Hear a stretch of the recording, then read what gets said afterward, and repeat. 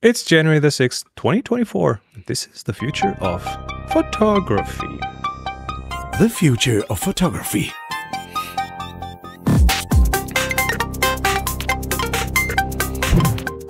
I have to come up with a better intro. Hey, how's everyone doing? What's wrong with that? It's not like we're going to change the name of the podcast or something. What's wrong with saying, hi, this is us? I don't know. It kind of gets kind of boring. I try to give it a bit of a different emphasis here and there. Yeah, anyway, maybe get Taylor Swift to write the theme and. Oh yeah, that would be it. I on Tips from the Top Floor, I had for a few years I had people send in intros like this is such and such and you're listening to blah, blah, radio station style. We should, if you're listening to this, send in. It's like in TV, we always get the cast to do previously on. Yeah, and previously. Oh no, we're not. Too much work. Too much work. Anyway, for those of you interested in photography rather than our banter, we're going to do something fun. This is courtesy of Adrian, who is themed us with mashups. Well, a VCR toaster in the title. So, what so that was it. So the VCR toaster is actually a thing, right? There's a link in the show notes and you can go and make one. You obviously need a donor toaster and you need a donor VCR. And you can make the thing, you can make it so that the toast comes out of the slot on the VCR. So that's the thing. It's a reference back to it's a reference back to the young ones, which for those that enjoyed 1980s British alternative comedy. I'm just seeing this for the first time. It actually toasts the letters VHS into the toast. I don't know if that's real or not, but it does toast it's actually a VCR. That you put your bread in the VCR and it'll toast. Should we just call this a DIY for people who have far too much time on their hands? Well, it sounds more like a silly version of that, right? It does. That one is. And or is it going to be serious? Well, so not all of these are going to be serious. No, this is supposed to be a fun show, right? I got some serious things that I want. Oh, well, serious is good too. Serious, yeah. But all right, let's sprinkle it about. Everything goes okay. Good. Yeah. I've oriented weirdly towards photography. Never catch on this podcast. This is an AI podcast, surely. And a smattering of AI in here just because of the drinking game that I'm doing. Okay. All right. Well, I'm going to claim pole position, right? I'm going to go first because you have the most. You have the most mashups anyway. I have the most mashups, but this in part stems from a thing I put in an idea I had, I think yesterday or the day before yesterday, that I popped into our Discord just to see what people had. And I was shooting a lot over the winter holiday break with Hipstamatic, an app that we all know and love, been around for since 2010, I think. Yeah. And it's one of my go-to apps when I want to shoot fun, colourful stuff, right? But as I'm sure we will all agree, the various different iterations of user interface over the last decade and a half have been fair to middling at best, but mostly just downright appalling. And they've just done another user interface change, which is similarly impenetrable. And so I thought, you know what? Actually, let's have a think about how we could improve this. But I thought, well, what if you could get that brilliant, lovely colour of the square photo with all the effects and things like that you shoot in Hipstamatic, and you could get something that was absolutely identical printed on a square Instax on your little Instax printer? What if there was a product mashup? What if Fuji bought Hipstamatic, right? And Fuji bought Hipstamatic, and they put something in the background, some kind of color controlled workflow that was completely invisible to the user. Don't want to worry about that. That made sure that what you printed on your Instax Square was exactly the vibrant colors that you had on your phone screen through shooting with Hipstamatic. That would be brilliant. Right, that would be brilliant. And then I had a second idea, which actually, do you know what? They need to buy another company as well, one that actually knows how to make phone apps with decently usable user interfaces, because neither Fuji nor Hipstamatic have got any idea whatsoever of how to produce a UI. So So that was where this started. So I want a seamless workflow from like my fun shooting Hipstamatic, through to an Instax where I can have in my hand. And there the concept of a podcast about product mashups was born. Well, that's funny because I have an Instax mashup as well.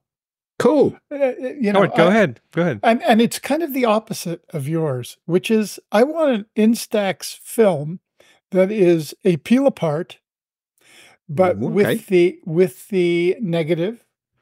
We have to explain peel apart for the younger audience, but used to be Polaroid made a film that would actually you would take the picture, pull it through 2 rollers in the camera, that would release a chemical that would develop the photograph, and then you'd peel it apart from the kind of chemistry, and you'd have a absolutely beautiful first black and white, then they went to color, and it had a very, very lovely overall feel to it. Then they introduced a negative. So you would peel apart, wash the negative in a kind of a little bath of... So you peel apart the positive from the negative. You have two things as a result. You would end up with both. And the negatives were pretty good, albeit very scratch-oriented because they were quite soft. But there was a way to fix them and harden them. And I still have many in my archive that are as good as the day they were shot. But okay, so you brings me to today. You want Instax peel apart. I want Instax peel apart, but I want the peel apart to be such a high quality that I can actually contact print it as platinum. So I can okay. So I can literally go from an Instax print to a very relatively small platinum print that would be museum quality. That's the kind of mashup I'm looking for. That does touch. I did have another idea related to Instax actually, which I didn't put in the list because I thought it was a bit unfair. But since you brought it up, an Instax camera with a good lens. That would be a bit shocking. I can't have a good lens. No, it's just that defeats the purpose. I think the film is the problem, not the lens. Yeah. No, I have a film-based one as well. I want reusable film. Oh, okay, go on. I should film sometimes, and then I develop it and I scan it, and then it typically dips over into the digital realm at one point, and then the film is just useless. So why not have film that has all the advantages of film, and then you can just, I don't know, dip it in some liquid, and it goes back to being film, and you. I think we have it. It's called digital. No. The point of film, or one point of film, is that it is this. You have to commit. When you shoot film, you have to commit to what you want to shoot, when you want to release the shutter, what kind of an emulsion you use, how the look is, how the contrasts are, if it's black and white or color, and that is essential for film, and digital doesn't do that. So no, but a repeatable film would give you a reusable film. Well, you still have to go through the motion, and then you just, instead of throwing it away or filing it away, and it uses up all that space that you. Can I introduce an analogy to what that may be, kind of in the physical atomic universe? Do you remember when you were a child that there was a magnetic drawing thing? It had a cardboard back, a bunch of magnetic filaments, a magnetic pen, and a plastic sheet, and you would draw by pulling the little Etch-a-Sketch? It was like an Etch-a-Sketch. It was like an Etch-a-Sketch. But with actual magnets in it. Very, very powdery magnets. You missed out. But and that's what kind of contributed to your urge to be a photographer. So this is why I wanted to have this conversation with you guys, because there's loads of ideas sparking now, right? So have you guys been tracking the development of analog computing? Right, so as opposed to digital computing. You mean currently, or currently in the olden days when no the current research and development of analog computing components. I know there is stuff going on, but I haven't really looked into it. So I'll try and find it. Little mice that run through tubes and yeah, ants, lots and lots of ants. I'll try and dig out a link and send it to you. But I was watching this YouTube thing the other day, an interview with a company, an American company that is developing analog computing modules, and the reason. They could be used a lot on sensors. And when I say sensors, I don't just mean camera sensors. I mean anything that is a sensor for an analog type signal. It could be a rain sensor. It could be a motion sensor. It could be whatever. But they think that if they can get these things to work and the production costs down, they'll be very, very much more energy efficient to run and cheaper to run, because of course you don't need all of those digital to analog converters everywhere in your signal path. And they would be faster as well. And they would be faster. They would be more representative of the analog signals they're trying to track. And yes, you'd still for big data in the background in the cloud things they think you'd still call digitally or digital processors to do digital type work. But they're thinking that actually, edge of network sensors, that kind of thing, analog computing could be something that is less than 10 years away. Just one. So you could have imagine having an analog electronic sensor. It wouldn't be a digital camera because it's still analog, but it would be an electronic analog sensor for a camera. If you look at how a digital sensor works, is that the first couple of stages in there are analog. It collects photons, it converts them into a charge that is an analog process, and then at one point there's an AD converter that converts that to digital. Yes. Yeah. Are you saying that everything around us starts as analog? What a concept. Even the universe, even our waves are, in a way. Well, some people say we live in a simulation. So that's it. In Hollywood, there's no question about that. Other people say the particle takes every possible path to the destination until you look at it. Yes. Now we're getting into quantum physics. I have a camera mashup that I would like. Sure, go on.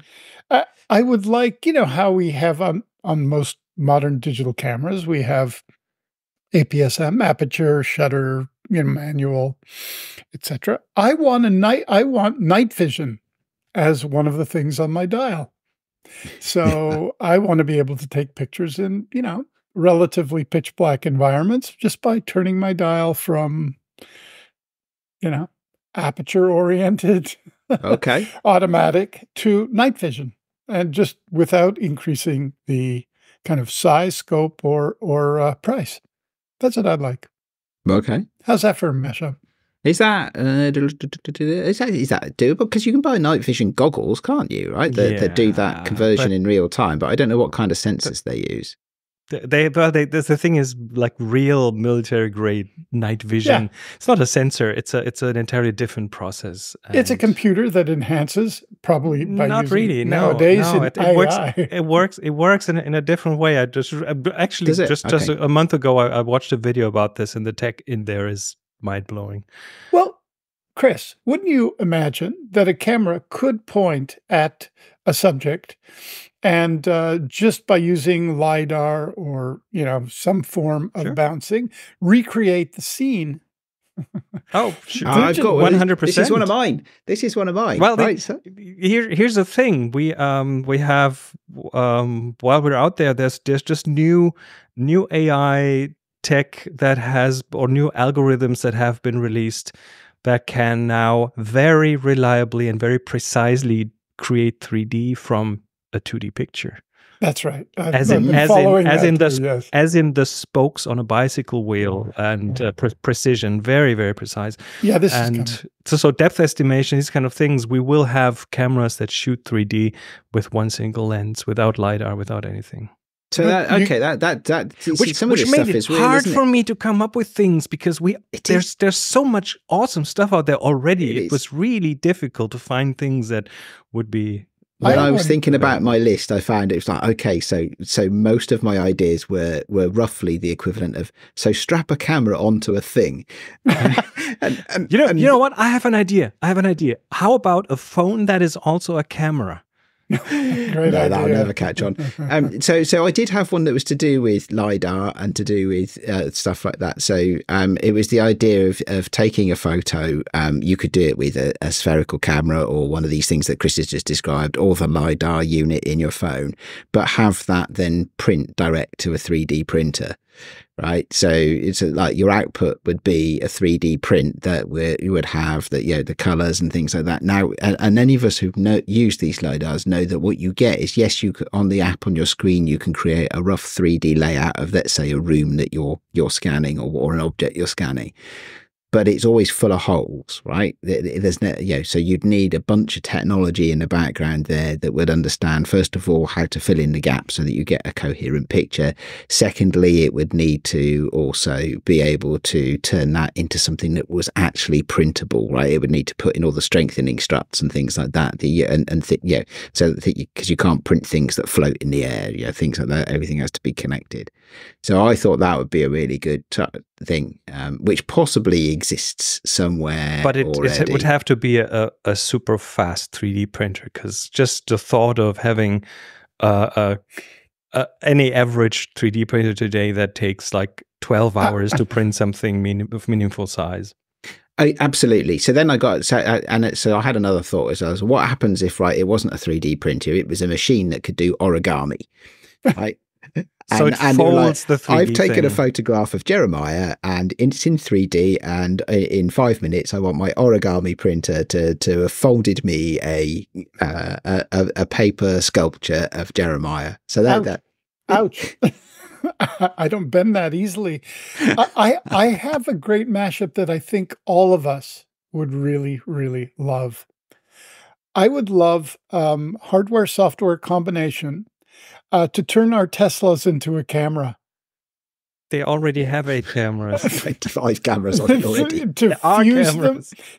To fuse them into a high-definition, printable output that uses all the cameras, maybe add more, to create a large-format image that we just kind of point our headlights at. Or as the cameras go all around the car, you don't even have to point it. You just park it next to what you want to. Exactly what I'm talking about. And I think that's very possible. We'll just get Elon to kind of put that into the engineering mode, and maybe a printer, your 3D printer in the front, and there you are. Yeah. Okay. I have something a bit more practical, because I was thinking, okay, how would I enhance a camera that, like a good camera, decent resolution, DSLR kind of, or mirrorless exchangeable lens. So I was looking at a new lens that encompasses what I want in a lens, and that would be a very, very long zoom range. 24 to 600 would be kind of a good one. I had a 35 to 350 once, which was kind of awesome. Pancake design? A flat lens design. Yeah. New metamaterials. You would have like this lens would be, I don't know, 1/4 of an inch thick, and it would have auto shift built in. So I want that. The shifting is nice and good, but I was always dreaming of a camera that would like keep verticals vertical no matter which way I tilted the camera. Just by default, mechanical, because I like that aspect of it. And okay, yeah. But and it's built into the camera, so it's a lightweight, flat 24 to 600 with a built-in auto shift. Do you know? I do say that my new camera does has built-in tilt shift that you can just which is digital, which bends pixels and reinvents new pixels. I don't like that. No, it's got to be mechanical. So it does occur to me then, actually, there's a whole class of things here, right? Because you've just described that, Chris. If the technology for night vision goggles, right, is different, why would you could build those into a lens? Can you? You could have like a DSLR lens. Yeah, we had that. You just got. I'm just going to put my nighttime lens on now, and it has all of that technology built into the lens. Yeah, and a sensor at the end. Sony did these little barrel-shaped cameras that you could hook up to your phone for a display, and that did never catch on because there was only one person I know that bought it. I want to make the camera. You buy all the cameras, Jeremiah. You need to have a camera to hold, and it should be a camera. We tried in the late 90s. We tried all these weird form factors for cameras, and none of that really caught on. And then they dropped it and made camera shaped cameras again. But we could do. You could have it. So your camera, right? Your Canons that you shoot with, Chris, right? Your DSLRs that you shoot with, would you just had a lens that had all of the night vision technology in it, right? So you were just using your normal camera, except at night you put a special lens on it. And then it got you. Yeah, I can leave it on all the time. It should be built in, no dust, no nothing. And by the way, that camera should also be self-charging, so you'd have never change never swap the battery. It has I don't know, high-powered or a tiny little plutonium reactor or something in. I like that. You sound like a Toyota salesman at this point. All that they invented the term self-charging hybrids. No, it's got a little high efficiency solar cell on the shoulder, and a little, I don't know, it harvests energy, a little from propeller the on the top, and it harvests Wi-Fi energy, that kind of stuff. Yeah. As a sidebar, have you seen these recent articles about the highway designs that charge your electric car as you drive? Yeah, these come up every 3 years, and then you can imagine what it does to the body. They had so here in Germany they had an experiment along some of the autobahns on the rightmost lane. They had overhead wires like you see for trains, but for trucks, so for semis, and then they had a fleet of, I don't know, 50 of them that would drive onto the autobahn and then raise that contact thing on the roof and like a trolley bus, drive electric. That never went anywhere. No, and Kraftwerk didn't write another song about it either, so it's just not happening. I have a fun one that is a different, it's a classic mashup, but it uses AI and imagery. I would like an AI, which I'm sure is coming up, that will generate music based on the input of an image. Okay. And as one edits the image, the music would change. I am of the conviction that this is already out there, AI-based. I kind of it does feel exist. it is. I think it does exist. I feel it is. In 2-minute papers, we should probably. No, I'm pretty sure I've actually seen something along those lines in the last 6 months somewhere. I have, in fact, used an alpha test of it probably a year ago, where I did input an image and got a phrase or two out of it. But I'm talking about, a symphony. Out of a kind of, call it a foggy forest, misty landscape. What would that provoke in terms of mood, and what would a kind of street photography, what would that provoke? And I think the kind of fusion of image and music has been happening for many years, really since MTV in particular really drove that fusion. And I think it's time for something user-friendly, so that people who have a visual sensibility but no musical compositional techniques can actually start to compose music using imagery. I think would be interesting. So we're looking at this. Is a picture would be a different kind of a prompt that would result in in music, and the holy grail would then be to make it to supply a picture that plays a Rickroll. Never gonna give you up. No, Rick. No, just no.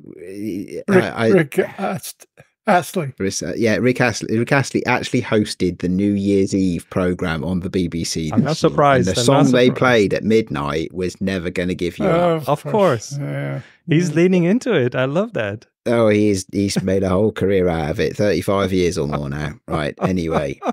All right, back to right. Okay, so here's another one. Right, so I would like to have like a really small camera, like an Insta360 Go, right, tiny little camera. Oh, I'd like that, mashed up with my Apple Watch, right, and a printer that you put in your local coffee shop. So when you go for a walk, you take loads of photos, and you don't have to carry anything heavy or anything like that if you don't want to. It could be any camera, but and then it automatically sends using your watch and the cellular connection in your watch, just because I'm playing here, to the coffee shop. And then when you get to the point in your photo walk where you want to sit down and have a cup of coffee, and you get there and your prints are ready for you, right? You just sit down, order a cup of coffee, and they bring along your prints, along with your donut or whatever it is that you want to have.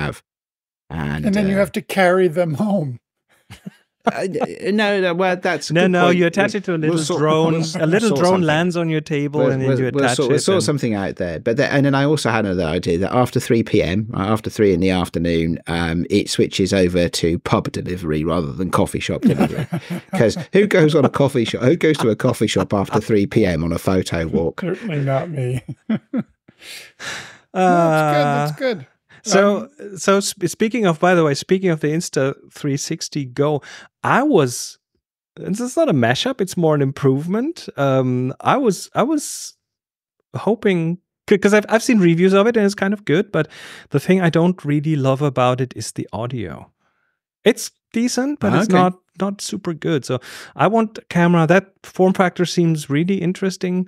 Image quality decent, but with spectacular audio. Could we not clean that up these days? Because I was thinking about this the other day. You just need a it's a workflow issue rather than Nah. Do you know at MIT about 10 years ago, they were experimenting, and I think it's out there as a product where you could aim a speaker in a stadium at a person and have that person basically be the only person that listens to the already there. Yes. Yeah. The tech is out there, like arrayed speaker kind of system. And so with that in mind, it would be very interesting to be able to record audio. Now we're getting into creepy spy stuff. So if you point the camera at someone, it will give you absolutely flawless audio recorded to whatever video or even still. That would be nice. That would be nice. I think that would be good. So many cameras require the lavaliers or, sync sound, all of that stuff. So even you want a high-tech, super good shotgun mic, which... That's it. Attached to the camera without... On a silent drone. You just need one of these. I've seen these on soccer fields where the press for a while they had these parabolic bowls with a microphone in, and they would point it at the I don't know, players cursing on the field or something, and then they had to stop doing that because it was no good. It wasn't helpful. It wasn't user friendly. Okay, I have one more, which it's just a personal kind of thing. I want a camera that is like a modern camera as a DSLR or a mirrorless camera or something, but it should have the form factor, the size, and the weight of my good old Minolta X700. Oh, okay. Because this is I grew up with these film DSLRs that, compared to what we have today, are incredibly lightweight and easy to carry, and just because I grew up with these, this is what I used for the longest time. I have them. I have the motions in my spine, embedded in my spine. I don't have to think; it just works. My fingers do the. Man, am I with you on that? Like, give me a camera with weight and analog feels, so I never have to look up or look at a menu when I'm taking a picture.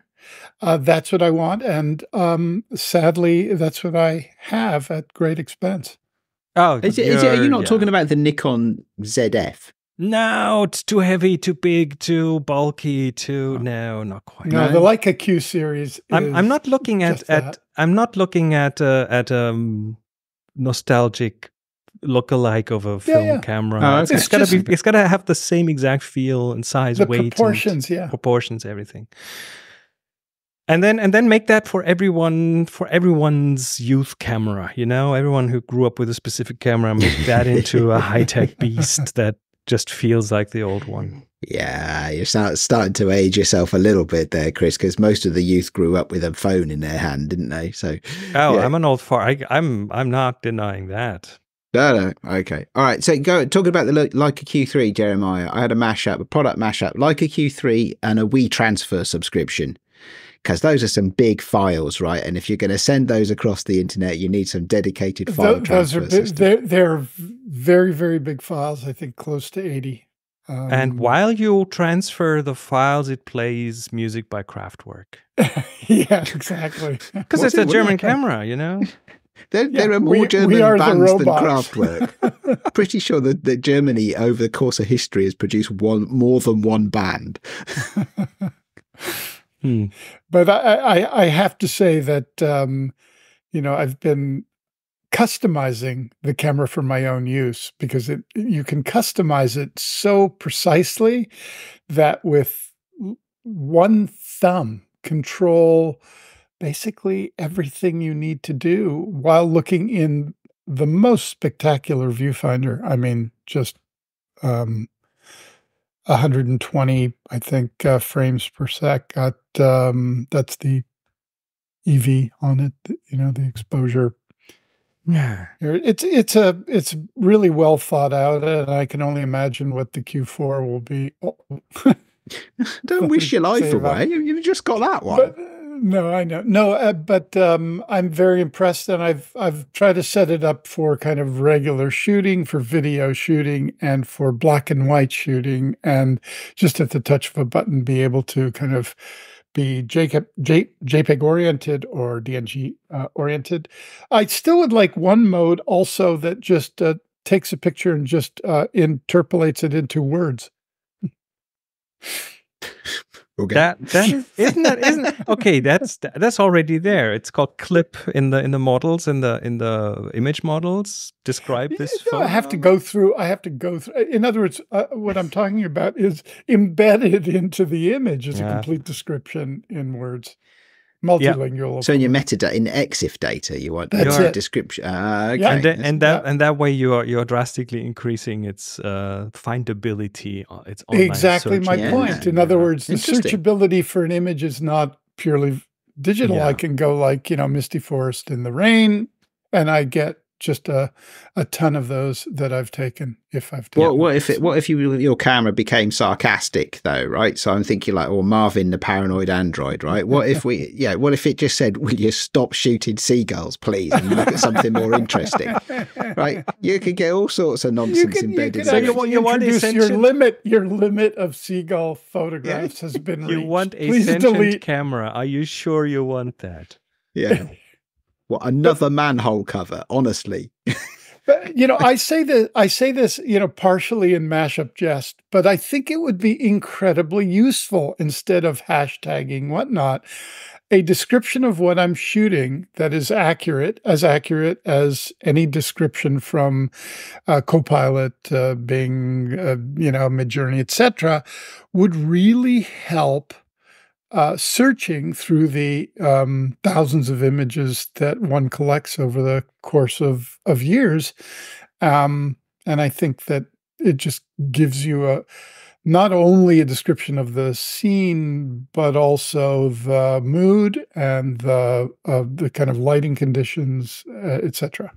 You will no doubt both of you have read the Discworld novels by Terry Pratchett. Some of them. Yeah, some. So in I forget whether it's the original one or not, there is a character called Two Flower who is the Discworld's first tourist, and he has a little box he hangs around his neck, and inside there's a little gremlin, and he actually paints pictures. You take the lens cap off and he paints pictures, and he gets very angry when you take pictures of the same things because he runs out of that color. That's your sentient camera right there. I mean, just sticking with Marvin, I would just not like if my camera starts complaining about the pain in the diodes down the left Try side. hard, though. Yes. Yeah, I know. All right, anyway. back. Here's one. Then this one was just a little bit. I was just starting to get silly by the end of my list here.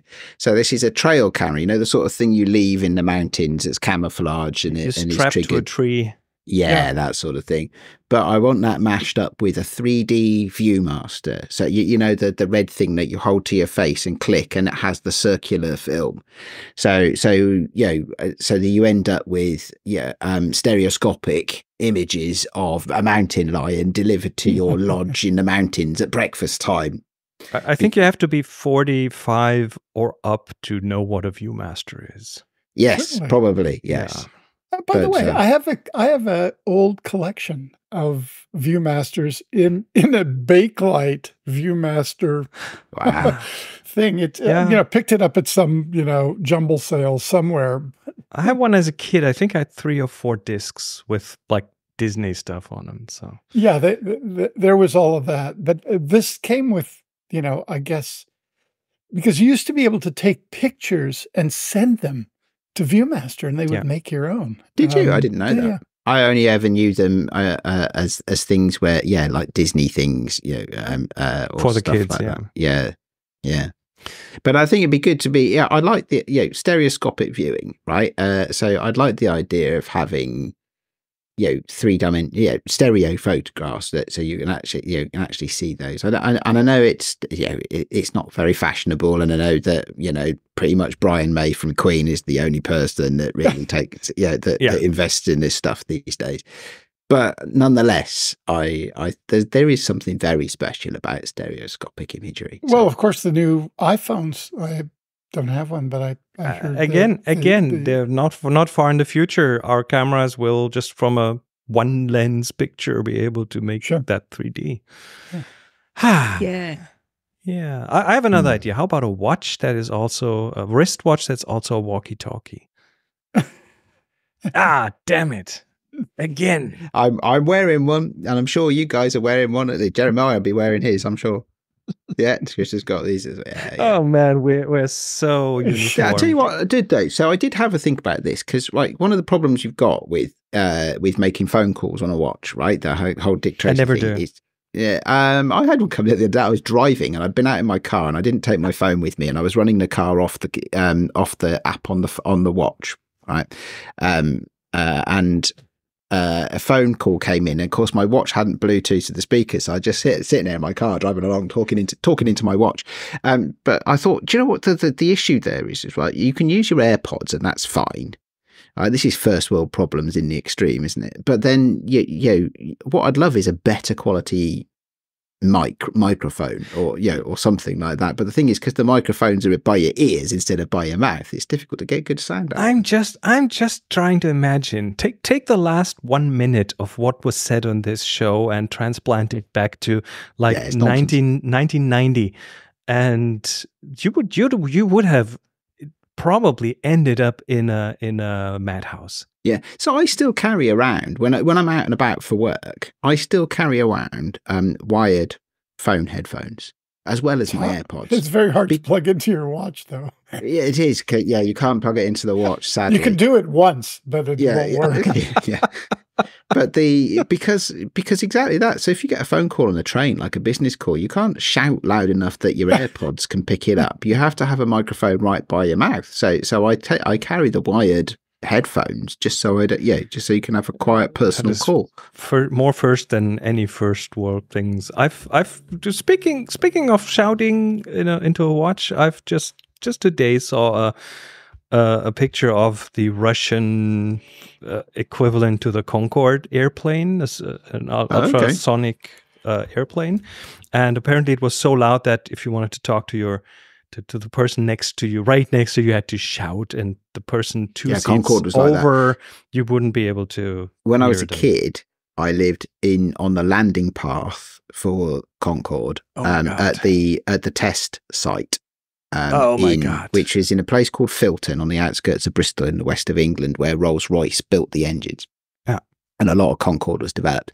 And we lived a couple of miles away from there.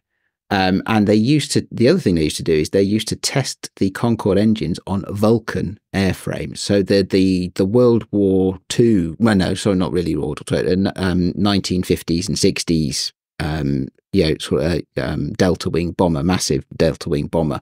They used to strap these Concorde engines to this airframe and test it, and it used to come over the hatch. It scared me silly when I was a little, and it used to rattle the windows, and also proper like do you think they'd like rattle out of their frames and smash and stuff like that? Very, very loud indeed. The reason that Concorde was not able to fly across the United States, even at 60,000. Oh yeah, not over land, because no, over land. Yeah. I was lucky when my brother used to live in Reading, which is a town in England, which is maybe 15 miles west of Heathrow Airport. And you could set your clock by Concorde, because when it took off, it flew over to, and you were like, okay, that's the morning Concorde, because you could hear, it didn't matter where you were, what bit, you could be 6 levels underground, you could still hear Concorde fly over. Last year in summer, the entire north of Germany heard 2 loud, massive ultrasonic booms. And I haven't heard one in ages, because back as a child, we used to live in an area where the military would train, and we'd have ultrasonic booms like once a week. And last summer, apparently some airplane lost its communication, so they didn't respond to requests, and then they thought it was something terrorist, and they sent out 2 fighter jets to intercept. Nothing happened. They managed to make themselves very clear that the plane should land, and something. Anyway, two ultrasonic booms. Yeah, that was a memory from many years ago. I don't think I've ever heard an ultrasound. I don't think I've ever heard that. When I was a commercial director, I had the opportunity. Because I had some clients in London and I was living in New York, they would fly me over for a day on not the Concorde, but Concorde. Yeah. And thank you for flying Concorde. And dead quiet inside, because obviously you're ahead of the boom. So you're ahead of the noise, yeah. Yeah. All right. Do we have any mashups left? No, nothing as good as Concorde. Let's move on to the picks of the week. We have 3. 1 is artistic and 2 are, well, kind of artistic. Let's start with the very artistic one by Jeremiah. F Photo. What is that? It's just a spectacular site, again, to explore photography, styles of extremely high quality from all over the place. And it's just a inspirational and wonderful site. That you can buy them as well. Yeah. It's a bargain. It's just a lovely way to see what's going on photographically. I always like that. That is a little bit of a step up from just snappy snaps. Yeah. All manner of, from very contemporary to classics. Just worth bookmarking and checking out. Yep. I like it. I like definitely, it a lot. Yeah. No, that's. I have to say, I would very much love to be, in possession of a whole bunch of internet links to go and appreciate fine photography, right? As opposed There's to one. Yeah.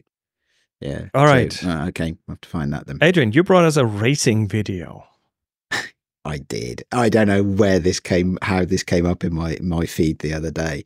So this is called Marbula 1, right? And it's called Marbula 1 because it's a mashup of Formula 1 and marbles. I've seen this, Adrian. And I did wonder whether you'd have seen it, because I know you're a Formula 1 fan. They are oddly satisfying to watch. I think I spent in total maybe half an hour on these kind of videos. But hell yeah, they're absolutely. really good, really good. So this is a whole season of and they don't just post the race videos, right? They post the qualifying sessions as well. Yes. And so they build these different marble run tracks, and they are built beautifully. And they're set up like race tracks, so they have red and white curbs, and they have grandstands and stuff like that. And you do lap after lap after lap, and you might think to yourself, actually, if this is a marble run, how do you do lap after lap after lap? Well, it's because they have an automated escalator, essentially. So the marbles get to the end of the lap, and then they get up on this conveyor belt up to the top of the end of it, so they can do a second lap.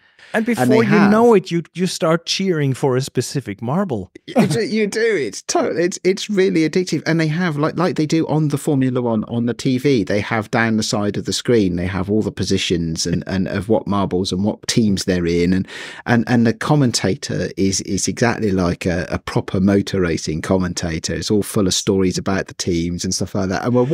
And let's be clear, what we're watching is marble runs. But the mashup with Formula One is just awesome. And you're right, Chris, totally. You're like, come on, go! You can do it. It's very immersive. I tend to get stuck at these things, which is why I then turn them off, because I know otherwise I'm losing an hour or two out of my day. It's wild. You have to be careful. I brought marbles too, because when I saw your pick, I thought, I should probably do something marble related as well. This is a guy called Ivan Miranda. He is, I think, Spanish, and he builds things. And what he's doing here with marbles is he's building a clock, and it's a 3D printed and aluminum profiles and motors and channels that marbles go into, and then a conveyor belt. And what this clock does is, well, once it's finished, it will create the time like a digital phase out of marbles, black and white marbles. And it takes initially, I think, 5 minutes to set up one time. And it's a very interesting process. And he keeps showing the progress. And I think it's a 5-part thing. So I'm going to link in the show notes. We're going to link the first part of it. And so when you say it creates the time, are you saying that the marbles then become effectively pixels in a display? Yes, exactly. So you can read the time based upon the position of the marbles in the frame? That is exactly it. And it's nice. It's such an interesting Rube Goldberg kind of thing that, you've got to watch it if you're into making, and if you're into marbles. It's a perfect thing. I watched all 5. And it ends after the 5th one, because he solves all the problems. This thing is incredibly loud and cumbersome, and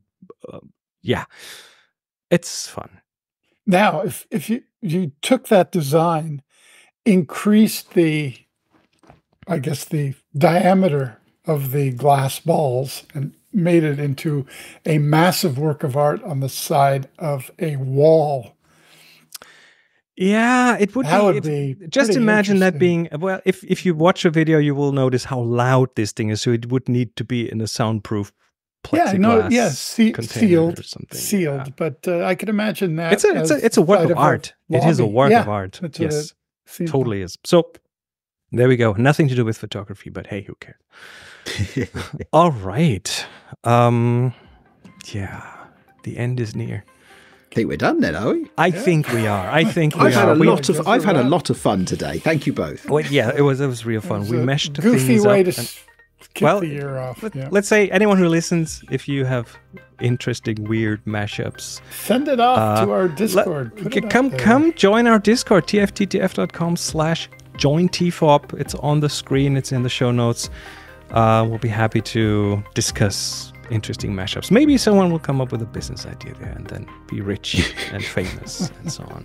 Anyway, we are at thefuturephotography.com and on our Discord, and we're looking forward to seeing you. We'll be back soon with more. Until then, everyone, take care and bye-bye.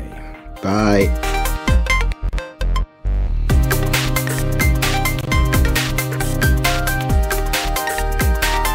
You've been listening to The Future of Photography.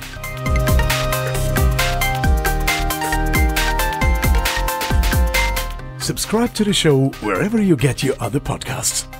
Find the show notes and more information at thefutureofphotography.com.